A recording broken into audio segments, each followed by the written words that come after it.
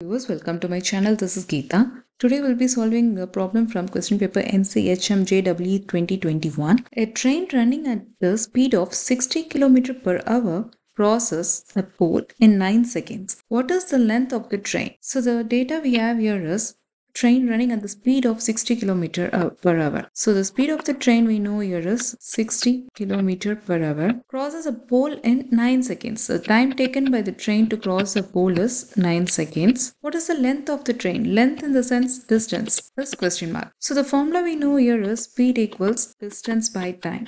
Since we have to find the distance, it's speed multiplied by time. So distance can be found by speed multiplied by time. So speed we have here is 60 km per hour and time we have here is 9 seconds. So the units are different. It should be either kilometer per hour or meter per second. So we can convert the kilometer per hour to meter per second by multiplying it by 5 by 18. So it is 60 times 5 by 18 times 9. Time is 9.